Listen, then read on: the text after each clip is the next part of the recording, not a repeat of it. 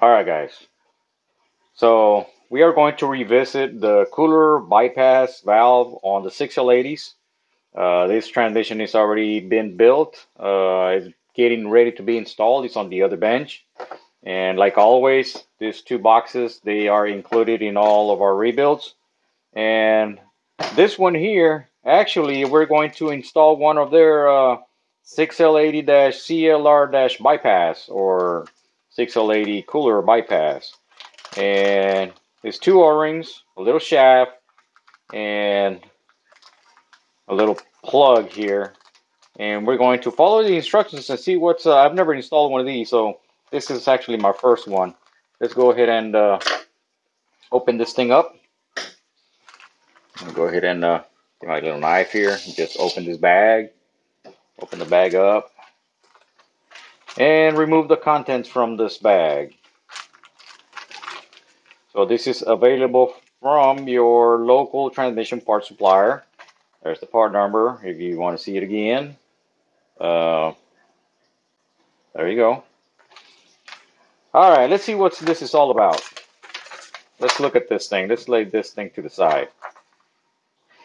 So here we have the cutaway of the cooler bypass, and here we have the new piece. I guess this O-ring. One of these O-rings is going to go here, and new outboard O-ring. So this O-ring is going to go on the plug itself, on this plug right here. Discard inboard O-ring. Okay, this is the OEM cover, so we are staying with the OEM cover, and it looks like we are staying with the internal parts that I always remove. Let's go ahead and read this thing.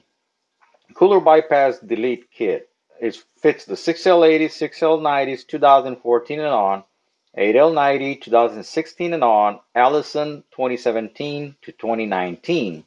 Corrents prevents, reduces transmission overheating, and yeah, that's a big issue with these transmissions, especially when you have all that metal shedding from the torque converter and getting the thermal element stuck. Reduces operating temperatures, eliminates thermostatic assembly, which is a good thing. Allows you to check fluid immediately, no waiting, and yeah, this is the main reason that we do this, because we do so many transmissions. I mean that we have to move them out. You know, we have to move cars around, and we can't be waiting and waiting and waiting on the same unit. So whenever you get rid of this, you fill them up, and they're already full. I mean, you don't have to wait until this thing opens up, fills your torque converter up, and finishing the the installation of the transmission. Removing this and save original cover and snap ring. Remove and discard thermostatic assembly. Okay, which is we're gonna see that right now. Uh, Inner O-ring and lower spring. So there's a spring that goes all the way to the bottom, and then the thermostatic assembly goes right here. Then step 2, install furnished O-rings on new plug and OEM cover outboard and discard inboard and original O-ring. Apply assembly gel on pin and insert it into the plug. Install plug and pin, and then the original cover and snap ring. Is there anything in the bag? No, there's nothing in the bag. All right, well, there seems like there's nothing to it. I guess the first thing we're going to do is install this O-ring here. Install that O-ring, which should not be that difficult. I guess because I got gloves and I got assembly lube on my hands because I've been working on the transmission. It is becoming difficult for me to install it, and it's just a simple task. You believe that? I can build a transmission, but I can't install an O-ring. All right, so we get assembly lube on it. Okay, so there we go. A little bit of assembly gel, assembly lube, or whatever you want to call that. Let's keep these two parts over here, which that's a good idea. I actually do this on Fords. I will show you how I do it later. But for now, let's see what we need. We need some pliers. We need some, remove this snap ring. Let's remove this snap ring. Remember, we're going to save that. Get our pliers. So I already pre-cleaned this thing for ease of disassembly and assembly. All right, so let's go ahead and lay the parts down. Let's go ahead and do it this way. How it lives inside of there. So this is how it lives inside here. And here's the cutaway, right? So these are the two inlets and outlets. And it goes in through here and it immediately goes back into the transmission. And the reason why is because this goes right here. And this thermostatic valve will not allow fluid to go through this passage. That's why you have these two O-rings and out to the cooler, right? So then this thing has to heat up and this little pin extends and it starts opening up like this. And then it allows fluid to go between here. I know. Let's just put it down here. Phrase of explanation. Fluid then travels through here, and instead of coming back through there, it goes and passes through here, and now it goes to the cooler or from cooler. Either or. And then it cools down, and then it shuts off. It shuts it off. So you want to eliminate this. And I show you on the other videos that I get rid of this, and then I keep this, but that's for something else. That's for another video. Well, that's not for another video. The video's up there. So let's go ahead and do what it says here on the thing. Let's remove the inner O-ring. Like it says here, remove inner O-ring. And we are going to, so basically this little pin is going to sit right where it's at over here.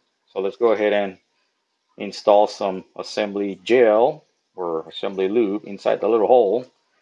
So it'll hold this in place like this. Let's go ahead and insert it in there like so and push it down. And I hope that we can see it through here. Let me shine the light over here. And it is too bright. It's too bright. But it is kind of sort of centered right there. Let's go ahead and remove this O-ring. I have all these parts in the overhaul kit, by the way. All these O-rings, but I mean, you don't need those O-rings because they come in the kit. So basically, if you're a do-it-yourself or whatever, you're not gonna have an overhaul kit next to you, to do this.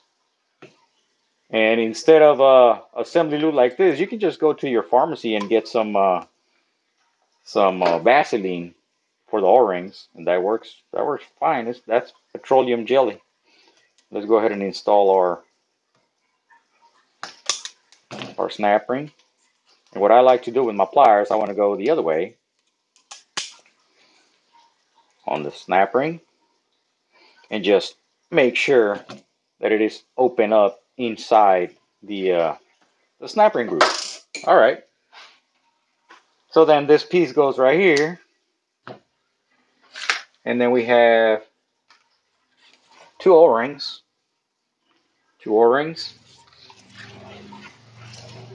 and two snap rings.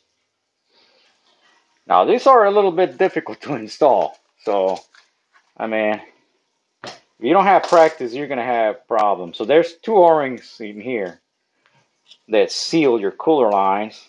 You can see right now. I'm gonna take one off. Here we go. We have an O-ring right there. Let's go ahead and put that over there. We'll go ahead and remove the other one. Take them out is not a big deal. Putting them back on, installing them, that's the problem. All right, so let's go ahead and drop the O-rings in here. Well, not really drop them, but we're gonna have to get them inside the groove, which is not an easy task, like I said. But if you have a little bit of practice, there we go, we got one on. And what I do with the other O-ring is right here, sitting in here. Let's go ahead and I use 45 angle picks. All of my, well, I do have the whole set, but I have like 10 of these. Not the same brand, but different brands. All right, well, I guess for the video purposes, this O-rings actually complied. And to install these clips, I just go like this and go around. There we go, one installed. So you just kind of hook it like this, like that. Just go around, and there we go. And I always like to put assembly lube in there, just like that. And now when you bolt this up to your transmission, your lines, you don't have to play with these clips like, oh, I can't get them on, or I can get the thing on. You have the line thing, the cooler line kind of holding it, trying to put the clip on. You don't do it that way. You do it like this, and then you just show your cooler line here and just push it and click and click. That's it. And it goes right in. It just clicks on. New gasket. The transmission actually has new seals. The bell housing takes two seals that they get ruptured once you tighten up the bolt. It kind of ruptures them on. They're kind of sealed up. And there you go.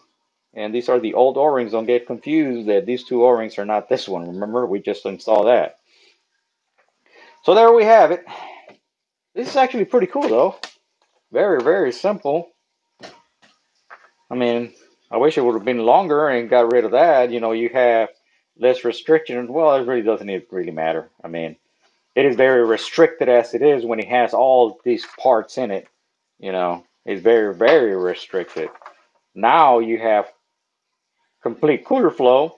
I mean, if we get rid of this and make this longer and maybe do like a little hat on this side, you know, to make it just flat, that would be awesome too. I mean, that way we have this space right here completely open as well. And voila. I mean, we have more cooler flow. How about that? All right.